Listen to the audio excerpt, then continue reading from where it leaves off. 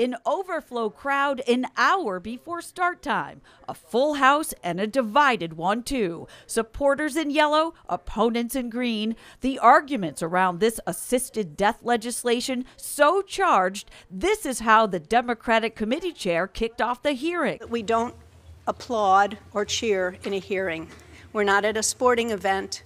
We're in an official public hearing. Delegate Shane Pendergrass is also sponsor of House Bill 399, a medically assisted suicide measure. Supporters now in their fourth attempt to get it passed. This option receives widespread support across every demographic group. Supporters came armed with a well-honed theme. This is simply about the right to choose, and enlisted former NPR host Diane Rehm to help spread their message. Rehm told lawmakers she wished her husband had had the option. Rather than the 10 long days it took for him to finally die, as I sat there and watched him day and night finally to die.